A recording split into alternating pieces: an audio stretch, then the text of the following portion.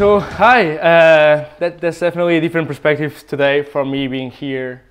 I know, this is not, it was a slide. Thank you. So I want to start by thanking the OPO.js community, the OPO.js organizers for putting up this event. I've been attending religiously all the OPO.js meetups, of course, till now as a participant, and I simply love it. I simply love the quality in the production, like this venue, the quality of the pastries, the dinner after, like it's simply fantastic. Thank you for organizing this. I said, hi, I'm David. I work for a company called Endyet, therefore the ampersands, and I get the chance to work in the awesome security team at Endyet called the Lift Security, which you'll get to know a little bit better when it's time for Baldwin to speak. I get to contribute to the Node security project, and also, as mentioned, I've been running LXJS, the Lisbon JavaScript. Any LXJS attendees here, like in the house? Oh, we have quite a few. Cool. That's really cool. And I've been doing some stuff also connected to the community in terms of organizing meetups. There, we call it RequireLX. It's the logo in the bottom. You can find me on all of those not so impressed faces and sentences with dots in the middle. But today I'm not here to talk about security or community. I'm here to talk about something that I've been doing for my master's in engineering. Basically, I'm one researcher in the INESC ID research lab in Lisbon. I'm doing a master's in IST, the Técnico Lisboa. And I've even made a cute logo for my thesis, you can see it, which is not common. But so, and what I have to bring here today, like I typically don't speak a lot. I don't do a lot of speaking engagements, but I have something that I'm really excited, and I would love to share with you and like get your feedback on this work. It's going to be about resource discovery, but more specifically, resource discovery for the web platform on top of a peer-to-peer overlay network using WebRTC as the layer of transport. And we have also a special attendee today, Feroz. I would believe that senior Met Science Feroz would approve that this is buzzword compliant in some sort of sense.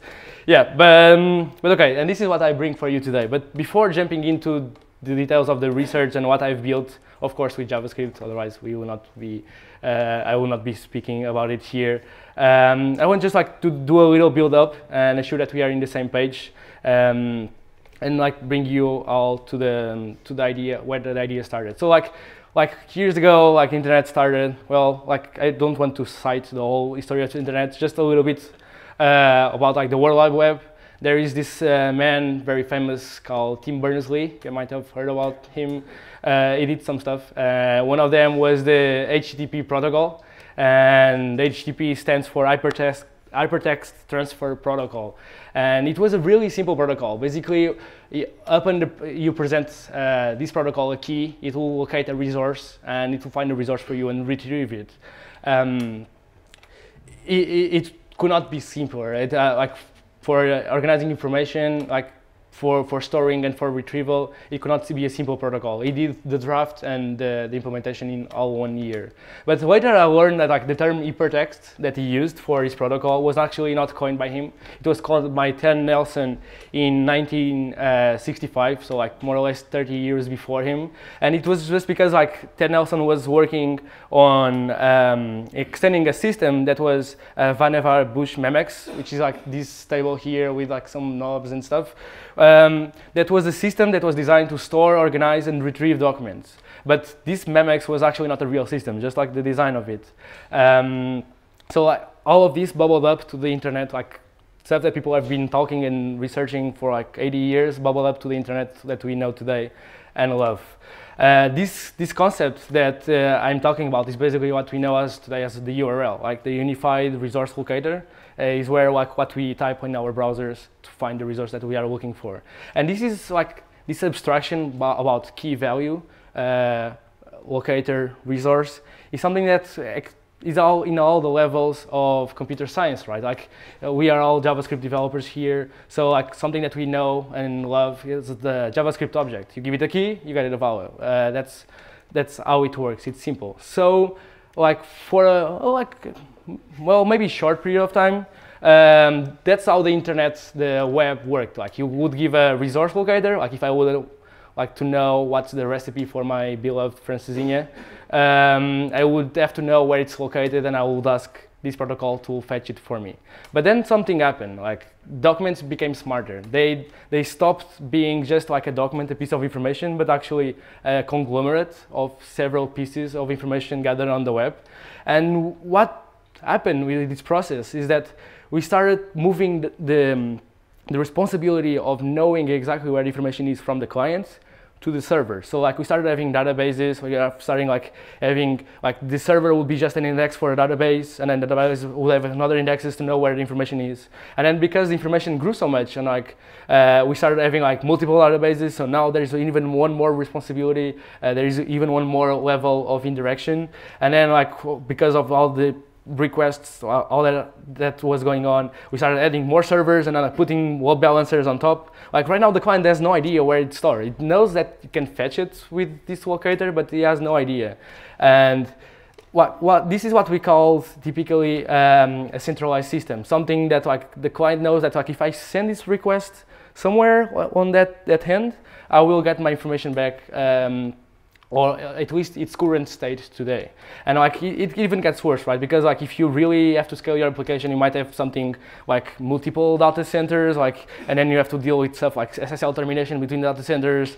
Like it's just a whole mess. Like the way to figure this out and like to find actually your resource requires so much effort. That's like just like a mumbo jumbo happening. It's a whole mess, right? We know that like by building systems ourselves.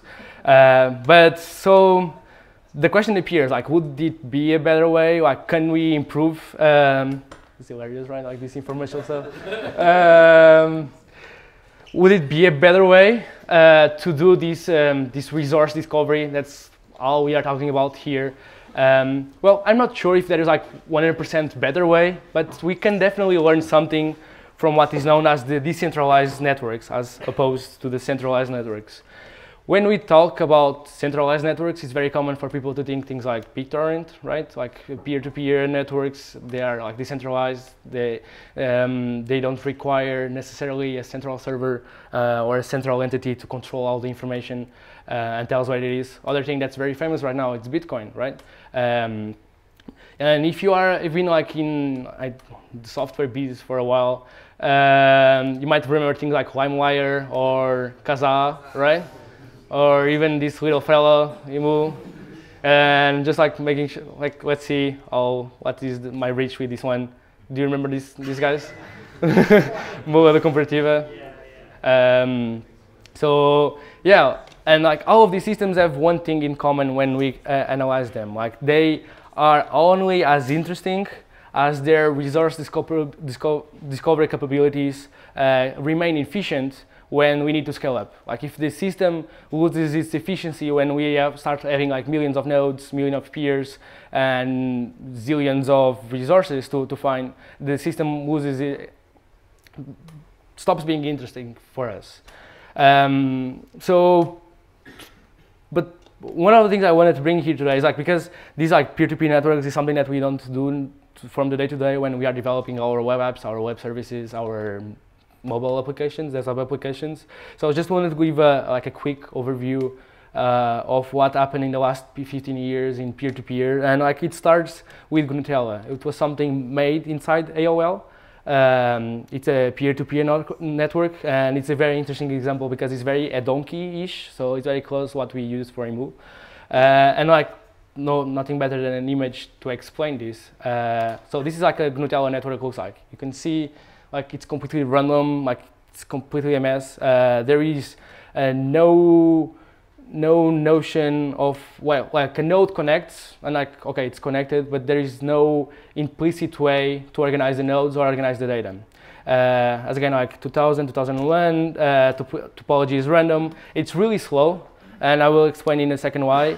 Because the routing and search is done by using floating with a TTL and op counter. So just giving a quick example for you to understand how this worked back then was like if I was this node in the yellow arrow and I wanted to find a resource that was in that peer with a black flag, And again, I want to emphasize that we are not talking about finding peers. That's not the interesting concept of peer-to-peer networks. It's about finding resources. Well, the resource can be in any peer. I just want to get to it. So in a Gnutella type network, what would happen? I would start flooding my peers with my request. So I would first ask this first peer because it's my direct link, and then this peer would ask his other friends, his other peers connected to him. And then again, floating, and then what happened? We are really close. You can see that we are really close to find our resource. We can get excited, we are going to get, I don't know, our recipes for francesinhas.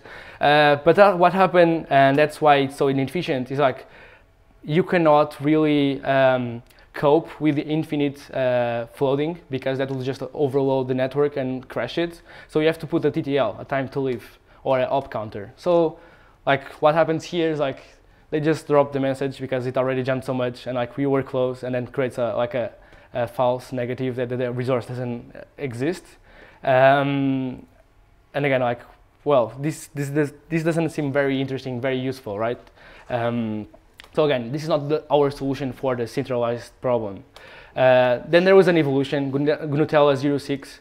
And this is even closer to what we knew when you use the mul around here. Introduced the concept of supernodes, and supernodes are basically aggregate what are called the leaf nodes, and these supernodes have the information, the indexing information for the data that's stored on the leaf nodes that they are responsible for. This reduces significantly the ops, because if I am any node in the network, I don't have to ping every other node. I just to ping the supernode that's connected to that node. So reduces significantly the number of ops, but also creates centralization points of failure, right? Because if one of the supernodes crashes, then all the other nodes is go, what I'm going to do now? And still there is still false positives, false negatives, because there is still the op counter. Doesn't really work that well. So the problem in this type of networks, and that this networks is something that we characterize as unstructured, because there is no implicit manner to organize information. I'm a peer, I have some info, if you want it, ask me. If you don't know that I have it, ask someone that knows that I have it. And there is this kind of confusion, and there is no kind of a nice way to be deterministic. I'm not even sure how many ops that I have to traverse in order to get my info. But don't worry, there is more stuff. I know that this feels very discouraging, but there is also the opposite, which is structured peer networks. And the structured word comes from the implicit manner how we organize the data. And the example that I bring to you today, that might be very familiar if you use databases as DynamoDB or React. There's any DynamoDB users or React here? Okay, a few. So this example is Cord. Has anyone else heard about Cord in their lives? Or this makes, okay, a few as well. Nice. This means that I have new stuff to share to you. So Cord was the revolution in peer-to-peer networks. It's the DynamoDB paper for peer-to-peer networks in the beginning, because it introduces the concept of a DHT, which is referenced in the literature as the holy grail of peer-to-peer networks. And a distributed hash table, DHT, well, we know hash tables, right? We know that if we give a key, we get a value. Distributed hash table, if we give a key, we get a machine which has that value. It's that simple, basically. We just have to find a way to create this DHT and to actually find out which is the machine that has this variable. It's highly scalable. We don't need to know all the nodes in the network in order to properly route and to have a deterministic way to find the resource that we are looking for. And well, other characteristics each node has a unique identifier. You use IDs for node based on the SHA-1 hash, and that has a specific reason, because it's proved that SHA-1 creates an uniform distribution. So if I have 1,000 documents, and if I run a SHA-1 across all these 1,000 documents, or 1 million documents, I will see that the distribution of IDs is going to be across all the available namespace, across all these 160 bits that are available for me. So that gives us not only implicit way to do lookups and organize data, it also gives us implicit load balancing, which is a really cool feature. So Chord is awesome. How does this work? Because like I'm just talking, images help a lot on this exercise. So you have to like visualize Chord as a ring. Like, so you have 160 bits, that's just one dimension, but like let's curve it and make a ring. And just for example purposes, instead of like picking a ring with 160 bits, I'm going to pick one with 3 bits. So it's easy like to do the math and like to understand how this thing works. Here I'm presenting a network that has 4 nodes. By the way, if like something sounds confusing or if I'm going too fast, just please raise your hand and ask something. I'll be glad to answer. So we have a ring, we have 3 bits. 3 bits gives us 8 available IDs, right? I'm assuming that I have 4 nodes in my network right now. So I have to find a way that I can find the other nodes, that I can route messages between these nodes. The typical way to find an ID of a node, or at least to attribute its identifier, is by hashing the IP, because when the protocol was designed, it was just like for public area networks. Of course, you can add any level of entropy that you want, like IP, name, browser type, machine type, whatever. The way that this works is each node is responsible for one segment of the hash ring. This means like node, in this case, I put some colors, I don't know if you can see well, but like node 1 is responsible for IDs that are exclusive of 0 and like all of IDs till 1. Node 3 is responsible for IDs, for example, IDs that fall into the category 2 and IDs that fall in the category 3, and therefore for other nodes, like the 6 has a little bit more responsibility than the other 2 nodes, but well, eventually, because the nodes get distributed evenly, again, because of the SHA-1 uniform distribution, every node gets like a similar amount of data, of responsibility for it to store. And also, because of the way that this is organized, we know if I want the document which ID is 2, I know that I have to contact node 3, because that's his responsibility right now. So let's see how can I effectively do this, because right now I can say, okay, I know that like 6 is responsible for 4 and 5, but how do I reach to 6? Do I have to know, do I have to have the clear state of the network? Do I have to have an overview? If I had, that would not make it so efficient, right? Not so interesting, because like if I have 1 million nodes, do I have to have a connection to all of them? That would be crazy and not scalable at all. So the minimum for this to work is that each node has to know what we call the successor, basically the node that comes after itself on the network. And here we can see that like 0 knows 1, 1 knows 3, and 3 knows 6, and 6 knows 0. By knowing, I mean like they know an IP and a port that they can contact the other node.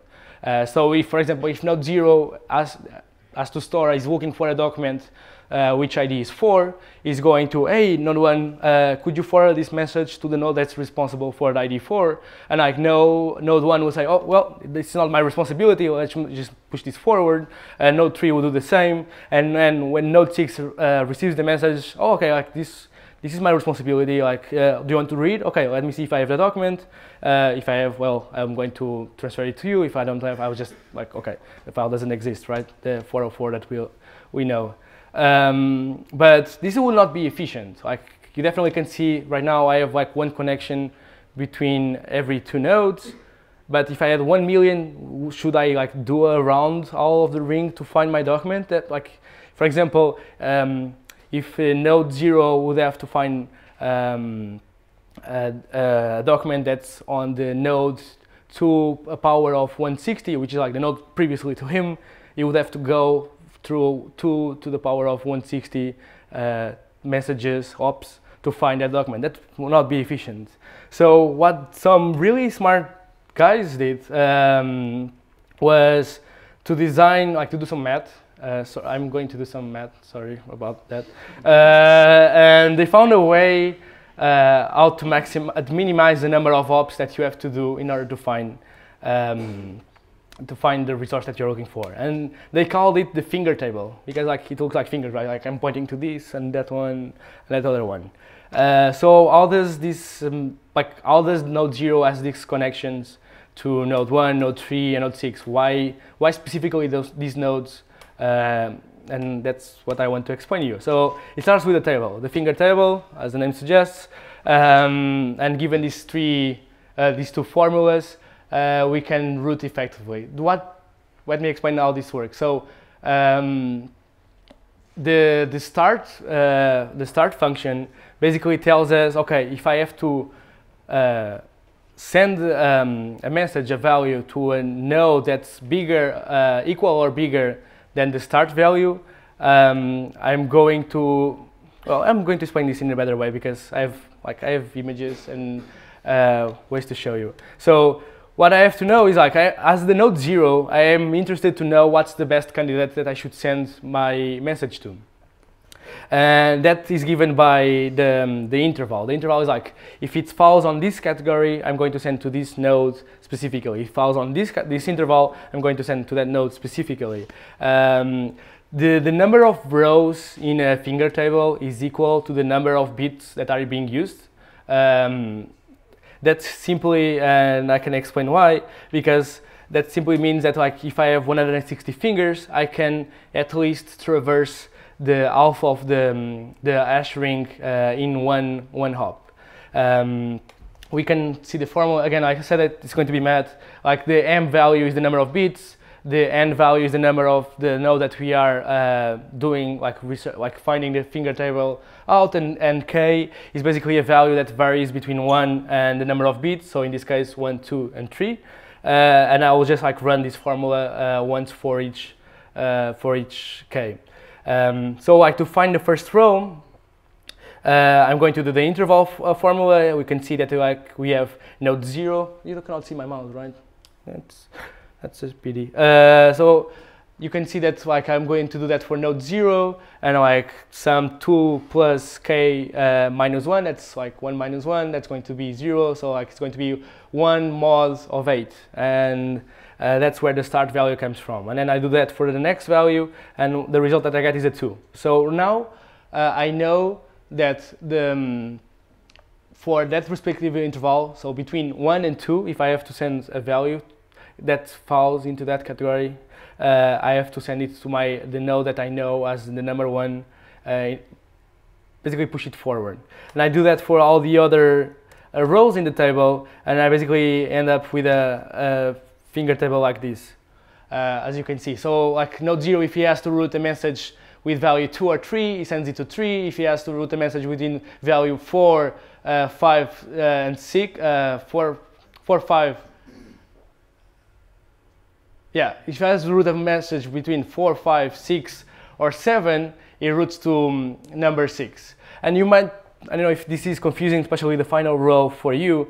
It definitely might be, because you are thinking like, if you want to find, if you want to send to number 7, why would he send it to number 7? Like 0 is responsible for number 7, right? Like why would 0 forward that message if he is already responsible? The thing is, as I said, like there is no need for a node to know the clear state of the entire network at a single point in time. So the node 7 might exist. The 0 node doesn't have a finger for it. So what's going to happen is like 0 is going to send it to a node 6, and then eventually if node 7 is there or not, because it might join or dropped, if it drops or if it was not even there, 6 is going to do, okay, like now I'm going to send this message, the message with ID 7 to node 0, and then node 0 is going to say, okay, like if this reached to me, it means that like node 7 didn't exist, so I'm going to receive and like declare that this message, that I'm responsible for it. Does it make sense? Like cool? Hope so. Okay, so now we know how unstructured and structured peer-to-peer overlays work, right? So. And I promised in the beginning that this will be resource discovery on top of the web platform, and that will be not fun if like that will not work if the web platform had the only model that we basically I also speak like the HTTP model, like which is like very client server ish. Like you cannot really establish connections between browsers. You don't have access to the TCP stack, right? So well, what happened recently? Well, maybe what 2 years ago. For us can confirm 2 years ago, there was a new technology that started that enables peer-to-peer in the browser, and that name of the technology is WebRTC. WebRTC is an API, a simple API that the browser, JavaScript in the browser can use, and it enables voice, video, data, and data transfer between browsers in a peer-to-peer fashion. So you can actually connect from one browser to another without the need to like have a mediator in the middle. Like you can just like forward directly. This has like great impact in like video quality, voice quality, and also it enables very cool projects. For example, well, I have to mention, right? Like it enables very cool projects. For example, one of them is WebTorrent.io, which you can know all about because Ferros is here today, so you can definitely ping him over dinner. So, but I just wanted to give like a quick overview of what WebRTC is and like explain you how it works, because this talk is not really about WebRTC, it's about peer-to-peer. So WebRTC, a session in WebRTC means that like a caller and a callee, again, both browsers can communicate directly. The only thing that we have to do externally is to share what we call the signaling data. And signaling data are basically it's offers that both browsers share. If it's like to negotiate a codec for like a video or a voice connection, or like to tell the other browser, hey, you can connect to this port on this IP. And as you might be guessing, like telling another browser that you might connect to this port in this IP when you're talking about a browser, and typically that's a browser, it's like on a laptop, and a laptop is inside the like a local area network, so that means that requires some process, right? That requires some extra legwork to make it work. So that's what WebRTC is solving. It's solving all that problem for developers. The way it works, basically, this is a typical scenario. We have two peers. They are behind a net. Peer 1 wants to establish a connection with peer 2, so he's going to ask an external server. Basically, he's going to punch a wall through the net and, hey, can you tell me what's my public IP so I can tell this other guy? And I send server, yeah, I can tell you that. Your IP, this message arrived from certain IP, and so like now the peer 1 can create this software with all of the things that the other peer needs for it to connect. The signaling data is shared across an external channel. Like this external channel can be whatever you want. It can be a floppy drive. It can be like, I don't know, you can like say it out loud, or you can use something like WebSockets, or like you can use web technologies, of course. What I mean by this is like you don't really, literally you don't need a server to establish a peer-to-peer connection. You just have a way to share the information, and typically that would be a server somewhere. So like the peer 2 gets this information and say, oh, like this guy wants to connect to me. That's cool. So I'm going also to find my IP address and create an offer for him, and then we have to use this side channel to communicate with peer 1. And once that happens, bam, there is a data channel between both peers, data or video or voice, whatever you want, and they can communicate without any other server talking. This relay server that you see here in the middle is because like some networks are really weird, so like you have to have a relay server in order to reach the other peer. You know, like kind of enterprise networks with a lot of restraints and a lot of DMZs and private areas and VLANs and that kind of stuff that makes things hard. But yeah, so that's WebRTC. Cool enough? Yeah, everyone got it? Cool. I have like a very simple demo for this one, which is like just like establishing the two offers and like copy pasting, so you could really understand that there is no need for a server. But I guess that we are short in time today. So and I'm talking too much as usual.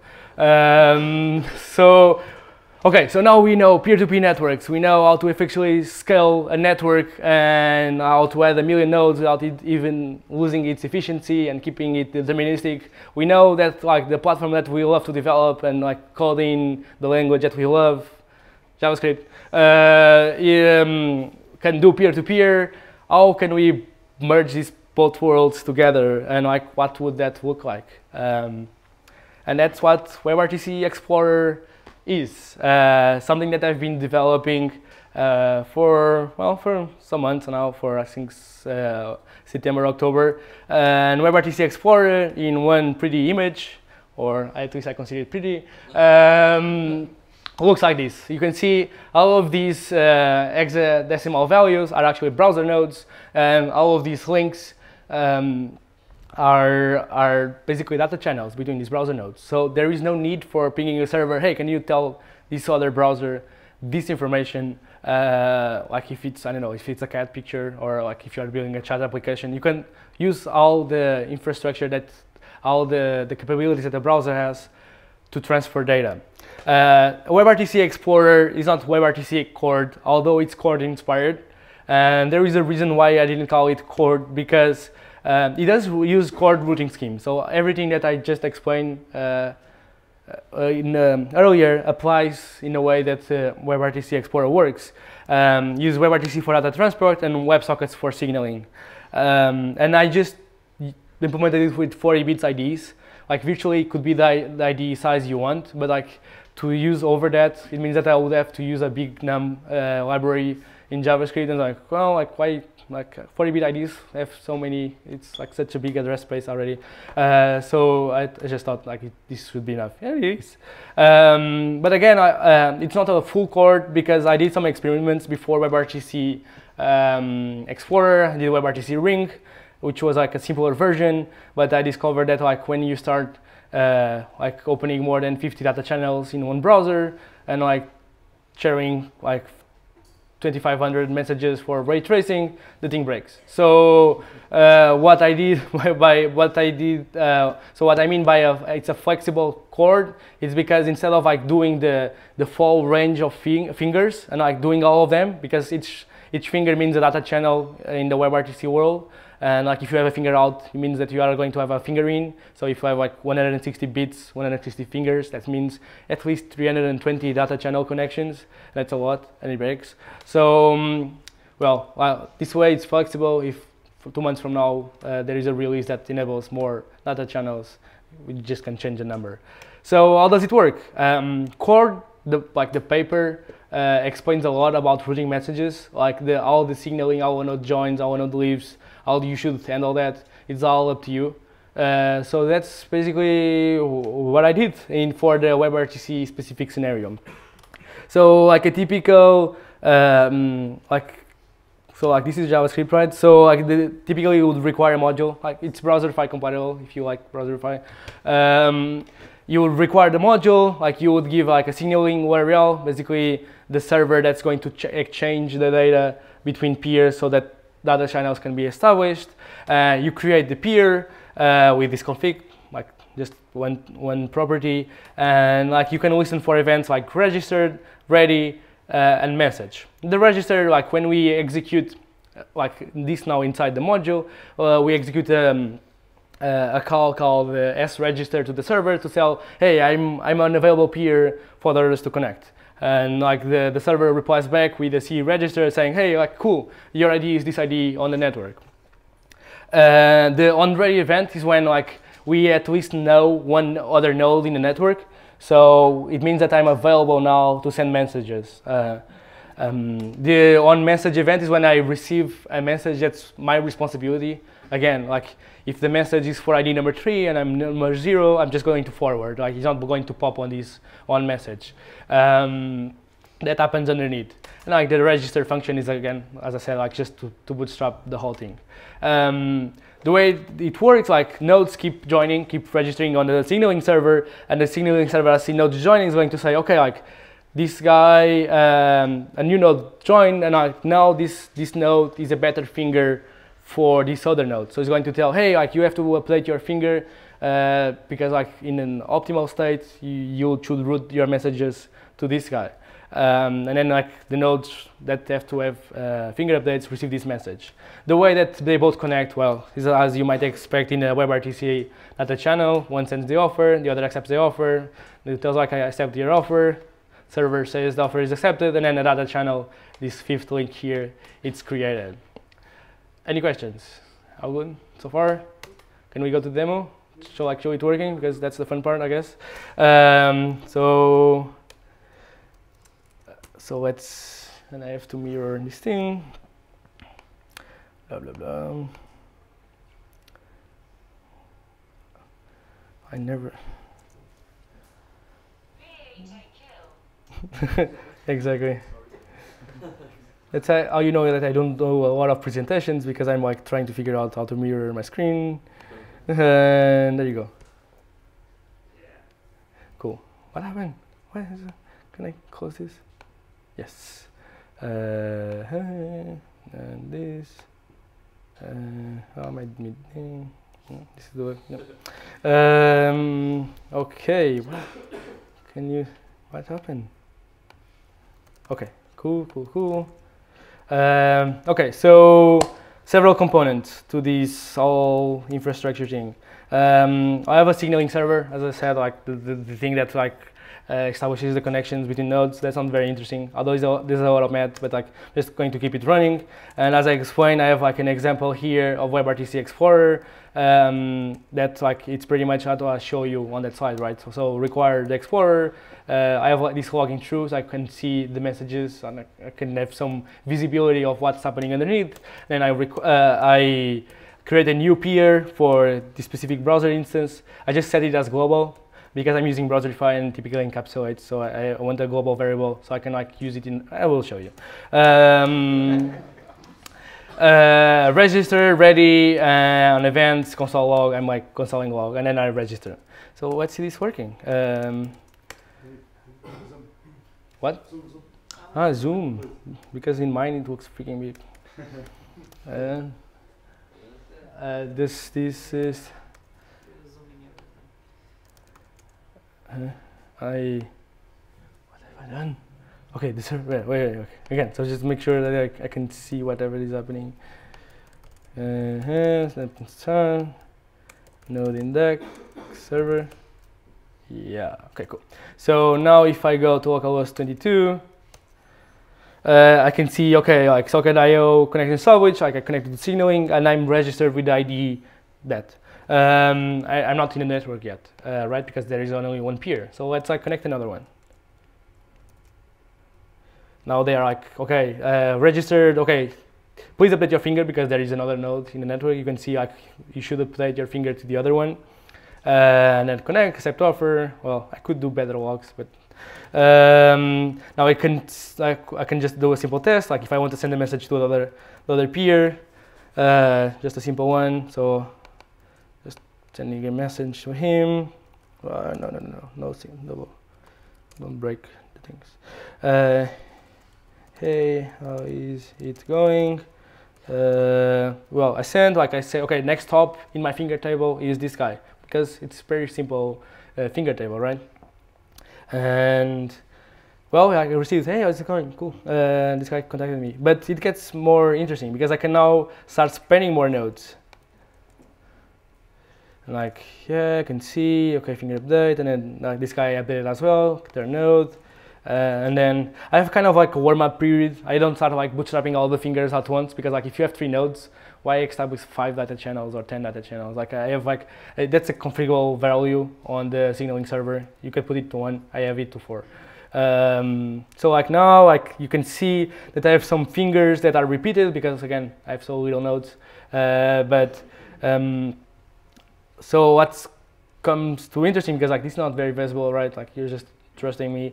I have something that I did, okay, is this one, that I call the visualizer, that basically tells me the state of the network. Okay, this is my expectual D3.js skills to do this. Well, you know that like this is a connection from here to here because the arc is out. I wanted to put an error, but I don't know how to put an error, so like it took me a lot of time. It was hard.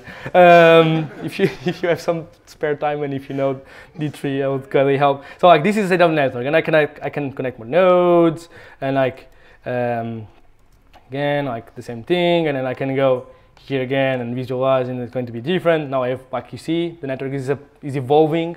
There is like more and more they are leveraging the fact that like the uniform distribution, and like I can still, well, if I want, for example, node, again, I can see that this node doesn't have a direct link, so it's going to route to this one and to that. Yeah, you can see this is not present keynote. So I can see that node F01 doesn't have a direct link, so it has to route through node 0AE. So let's see that working. Yeah, so peer global. Wait, is this the the F1 send? Did I copy it well? Yes. I know that I don't have a direct link, and I send, and I can go. Well, now I have to find which one was it. Not this one. But I can say that this did the work, right? Like next hop, this guy is the 0. It received it. It forwarded it. And where is the 2 guy? Oh, this is the 2 guy. Hey, and so next hop, it's me. Like next hop is me. Again, I could do better logs. But I received the message. This one is being printed on my peer, like the abstraction, right? This is not like inside logging. So yeah, like you can. So what is this useful for? That's a good question. That's the question of the day. This is useful for first, like you are using the resources of the own network. You don't need like 1,000 machines to like build a chat app that's like world scalable, whatever. Because like no, just like forward messages between each other. It guarantees you privacy if you are. That's one of your concerns because WebRTC data channels and video and voice are all encrypted. So basically, I'm like anti-NSA, anti-CIA kind of communication. And do you have a question? Okay. And like, if you know Dynamo or DynamoDB or Ryak, you will see that the paper for DynamoDB actually quotes code in a way that it works. So you literally, well, I don't want to say this this way, but like you could do a database on top of this system where, for example, me, instead of like having a machine or a shard where I store my user data, I could just hash my email, and then I would ask, can you deliver? Can you get me my user data? And I could route to the node that is responsible for my user data, and it would be my name and my age, and it would retrieve the information to me. So I would not have to worry with those concerns, which is more or less like, again, Dynamo and React work underneath. I did other simple demo, again, just to show that this might be useful for something, which I call the WebRTC Explorer browser process. And the WebRTC Explorer browser process is basically a simple module that you can create what we call a gridlet. And a gridlet is a blob of data plus a function that should be run on that data. And I just create this gridlet and I send it to the network and tell hey, some node with a random ID that I've never heard about, could you run this for me and use your computing power and tell me the results? And that node will do it for you. So let me show you how this works. I have here an example. Examples, try it out. You can see what I did. You cannot see what I did. You can see what I did? Okay. So again, same story. Browser process. So this is an abstraction on top of WebRTC Explorer. Again, you have to do the signaling URL. I say I want to participate on jobs.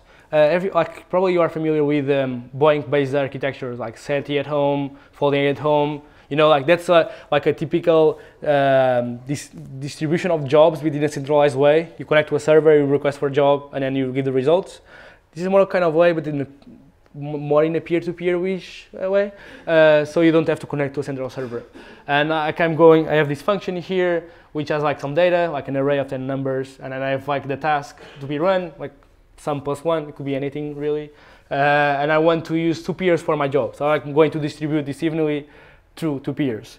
And then when I execute and I have the results back, I'm going to say woohoo and the results. That's what's going to happen. So if I still can here, let's kill all these nodes. Yeah. yeah, I still need the signaling server, right? So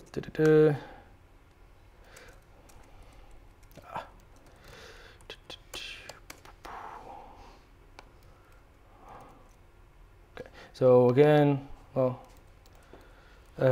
if I need 2 nodes to run, like I have 2 nodes to run in a job, and I always say use all other 2 nodes except not that are not me. So I need 3 for this to happen, really.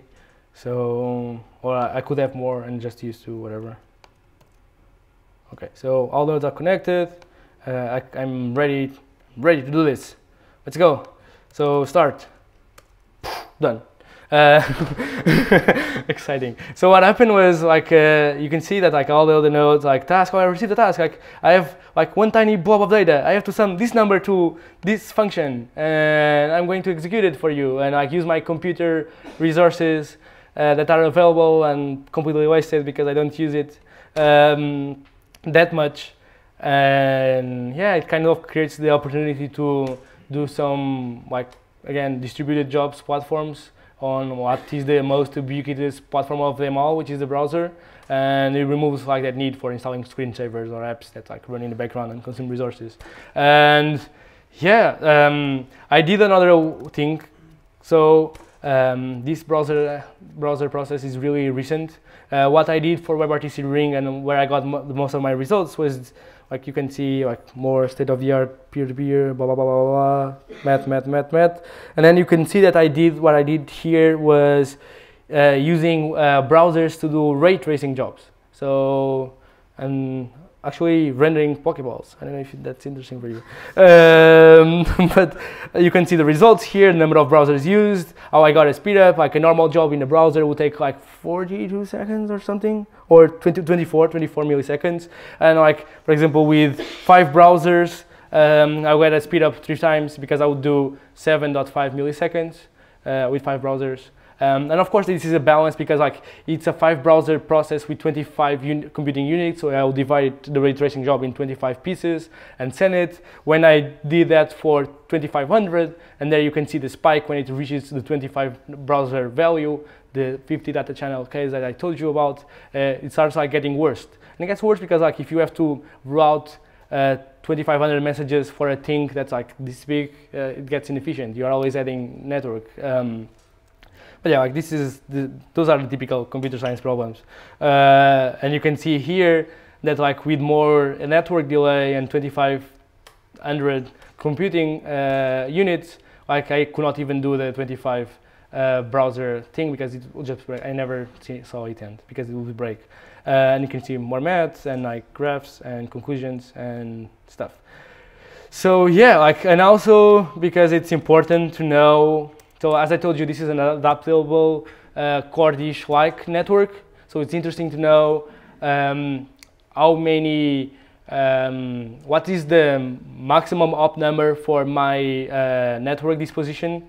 Again, because I have the network disposition available on the config value, which, should I go this way?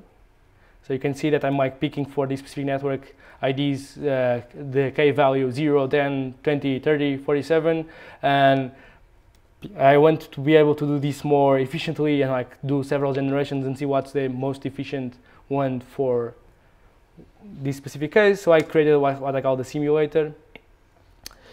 And the simulator is pretty close to the visualizer. Like you can choose a number of nodes, and then like I want you to use finger 0, maybe 10, 20, I don't know, 40, and like just for viewing purposes, and like simulate, and then and like appears like a whole network of nodes. And again, like I had some brilliant like visions for this. Like I would want to click a node and then like just like highlight the fingers of that node, like the arrows and like colors. But I'm bad at front end, as you can see. I cannot do it, but like it gives you some idea, and the network is represented. I can do it mathematically, like find what is the max min number of hops, and that's what I had for you. These are like some of the papers that I referenced during my presentation. And also I mentioned more when I spoke about gridlets, and that's what I got.